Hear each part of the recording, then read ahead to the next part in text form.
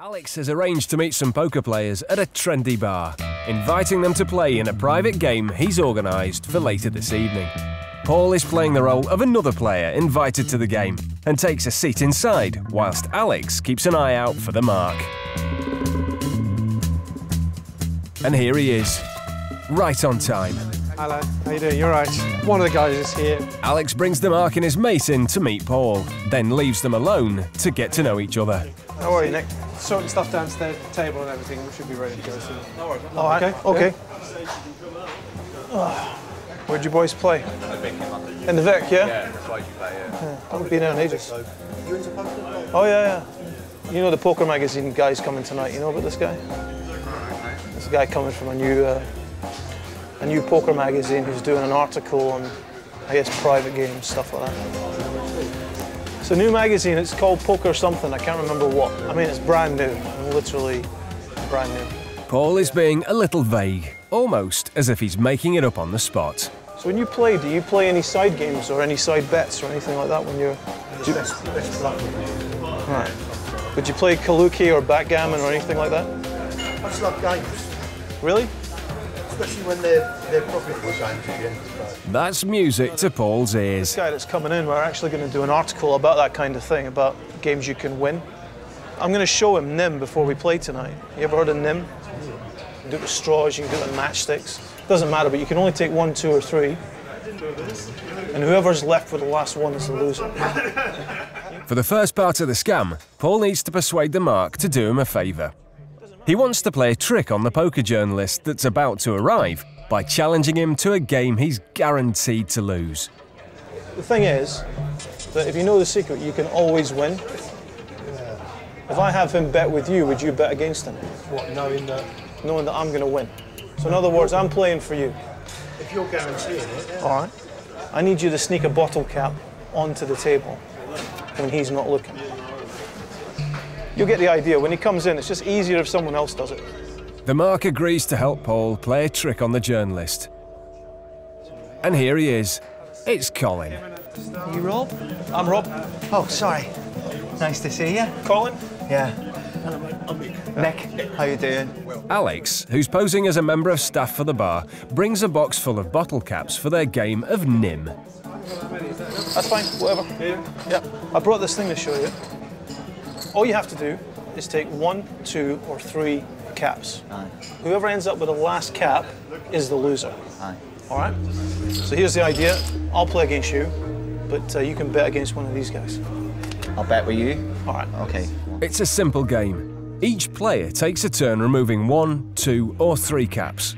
The player to take the last cap loses. And sure enough, Paul wins. I believe that's yours. Okay. So that means you owe him a tenner. Right, okay. The exact number of caps mean Paul will always be able to leave one behind, if Colin goes first. You go first. I go first. Aye, darling. Aye. But this time, Paul goes first.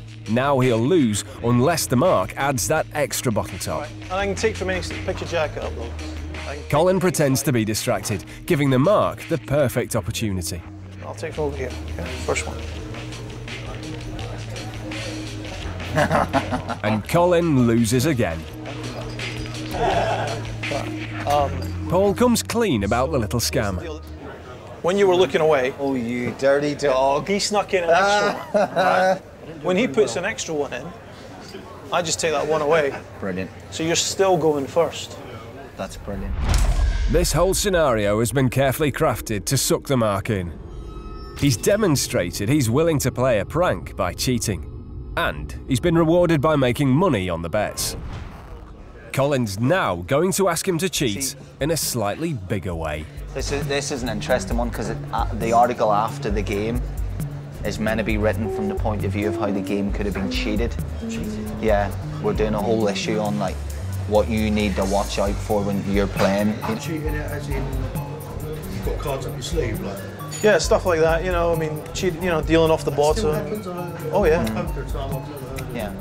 Really? Okay, I have a proposition for you, right? Let's cheat the game properly, and I'll cover the boys who lose. What do you mean, you? So, right, if I could actually interview people who were in on cheating the people out of money, but I guarantee the people who lose money, I give them all their money back tomorrow. And you two keep what you win. I just think that's, that's awesome to be involved in, and you can be talking about being in on it. So long as they get their money back. No, what do you mean to get their money back? They get the star in the new magazine. It's perfect. So, the game will be rigged in the Mark's favour for the article. He can keep the winnings, and Colin will reimburse the losers. Who's going to win? 1, 2, 3, 4, or 5? Paul demonstrates how he can control the cards whenever it's his deal.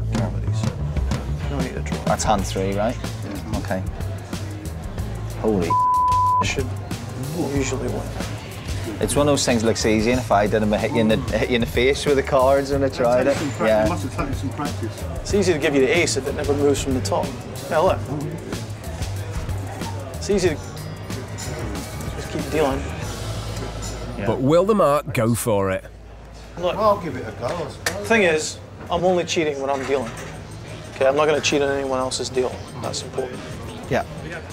The hustlers lead the Mark downstairs to a private room for the game. This guy is already an experienced poker player, and with Paul's card manipulation guaranteeing him good hands, he's in for a great game. What could possibly go wrong? I can't be that unlucky. I'll raise to win. No way. Dude. I was meant to bring out the other one. And once the Mark had been separated from the box, Yeah, it's purely my fault. Paul loaded it into the waiting hustle van. You've got to pick up both these paper clips with the rubber bands. But you can't touch the paper clips. You can only touch the rubber band. You can put the paper clips